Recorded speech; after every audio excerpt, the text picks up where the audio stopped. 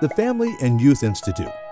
Research issues, educate individuals, empower communities.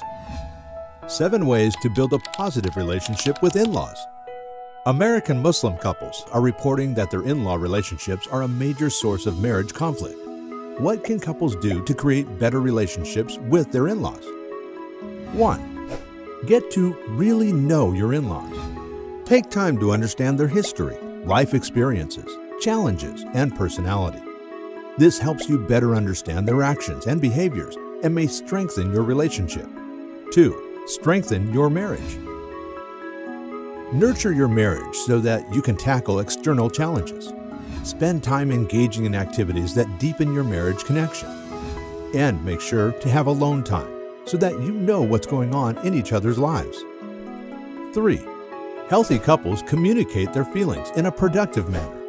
Allow your spouse to discuss their in-law challenges with you. Listen. Don't get defensive. Try to understand your spouse's perspective. Make sure to own your feelings by using I feel statements. 4. Set your spouse up for success. You know your family best. Teach your spouse how to navigate your family's quirks. Plan activities that help your family see your spouse's positive qualities. If conflict arises, step in and deal with your family directly.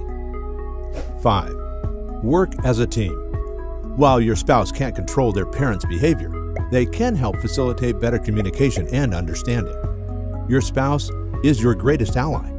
Don't put them in a situation where they have to take sides. Instead, share ideas on what they can do to improve the situation. 6. Don't wait until you've reached your breaking point. Take frequent breaks from the situation. Use this time to calm yourself down, reevaluate circumstances, examine your thoughts and feelings, and problem solve in a productive manner.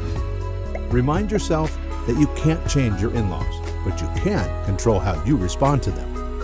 7. Keep things in perspective.